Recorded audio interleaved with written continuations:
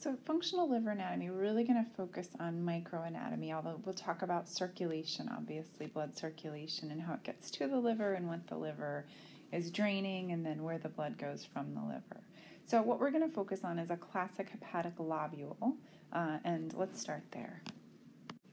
So that's a hepatic lobule, and if you can imagine in the liver, these are large sort of sheets of these, and then they're stacked upon one another. That was a terrible hepatic lobule.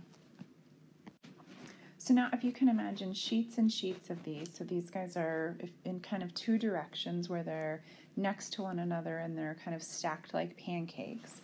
And at the center of all of these, there's a central vein, and that's where we get the term central lobular. So I'm going to label this central vein. And then at what are called the portal areas, there on the periphery, each of those kind of 6 pointy spots, we have a branch of the hepatic artery. We're going to make him red. We have a branch of the portal vein. So of course the hepatic artery is bringing in oxygenated blood from the heart. The portal vein is draining kind of that entire intestinal area, and so that's coming from the intestines and abdomen kind of in general, and that's portal vein, so not so oxygenated blood. So we're going to label that PV. We're going to label our artery HA. It's a branch of it anyway. And then the last thing that we have is a bile duct. And so that obviously is going to be a little bit different, and that's leaving the liver and going out. A few other things to talk about, and we'll talk about this a little bit more, is that there's different areas. So if these are hepatic globules, there's other terminology which we're not going to get into when we talk about liver microanatomy. But we are going to talk about a few things. So when we talk about the central lobular area, we're talking about hepatocytes that are around the central vein. So that's called central lobular. That's easy to remember. The other are called periportal hepatocytes. And of course, that's around a portal triad. So right there's a portal triad. And the hepatocytes, so central lobular is going to be all of those hepatocytes surrounding the central vein. The periportal hepatocytes are aptly named because, of course, they're around here around the portal area. And then the mid area, those kind of in-between ones, are called midzonal. Well, why does this matter? And that's going to be what we talk about next, which is blood flow essentially getting to the liver. All right, so imagine you just cut a piece of the liver like you'd be cutting pie, and you were kind of cutting from one of the triangle pointy areas. And so now our central vein is here, right? So there's our central vein, and here is our portal area, is right here.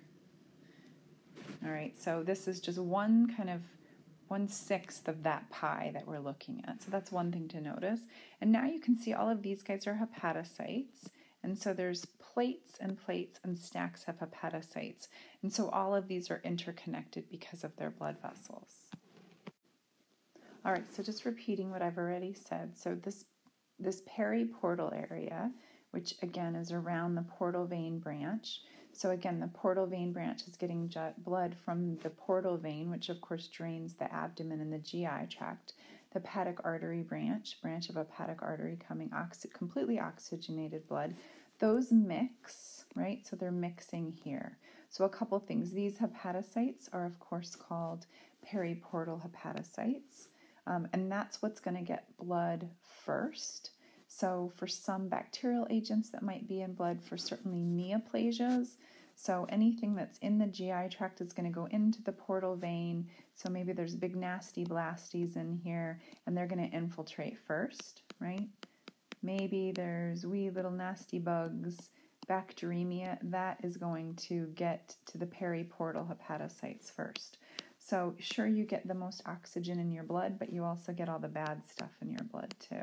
So those periportal hepatocytes get blood first. Blood flows down that way towards the central vein, nourishing all of these hepatocytes. So all of these hepatocytes are very lucky. Who's not so lucky? Well, those are the hepatocytes in the central lobular area. They get oxygen they get blood last, so they get oxygen last. What does that mean? If you are severely volume depleted, but really if you have a really low PCV, so an animal that's very anemic, that can cause central lobular hepatocyte injury because these hepatocytes get blood last. So of course all of these hepatocytes are fed nutrients, right? And then they make products. So they make all those good things like albumin and everything else, and it's dumped into the sinusoids. And that again feeds in to, so the hepatocytes produce things that feeds into the central vein, and that all goes into circulation. So that's a good thing. So this blown up image on the right, you can see kind of the high mag view of it, where you have hepatocytes feeding into this sinusoid, and so that's where they dump all of their yummy nutrients. All right, so let's talk about bile flow. So along with the liver making all sorts of important things, it also makes a lot of waste products. So these are made by hepatocytes, and they essentially need a way to get the waste out. What are waste products? Well, bilirubin's a waste product. Bile acids are actually a waste product. It includes a variety of things, including cholesterol. And so all of this goes into bile. And so these hepatocytes, I'm still in the close-up view, make these waste products, and it goes into these areas in between. Let's make that green, actually. It goes into these areas in between hepatocytes called bile canaliculi. And then those feed into this larger bile canaliculi here. So it goes in between the hepatocytes. There's a little area for it to get dumped into. And then it goes into these larger bile canaliculi, and then it feeds this way. So that goes the opposite way, and it empties into the bile duct, and then that becomes larger bile ductules, and eventually it goes into our common bile duct, which then goes into our intestine.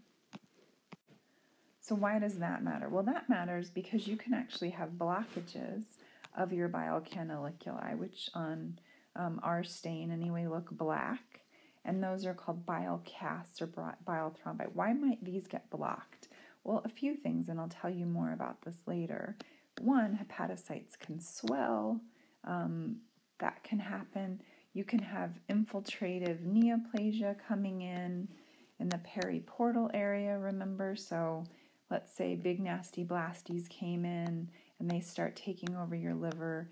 They can block your bile duct, and that's called cholestasis. Other things that can happen is you can get periportal fibrosis, which essentially means tons of fibrosis around this area. And the bile duct itself is a very low pressure system, meaning it easily collapses. So it goes from being that nice fat guy to this closed off skinny guy, and it collapses and bile can't get out. And that's what's called cholestasis, and we'll talk more about that and how that all happens soon.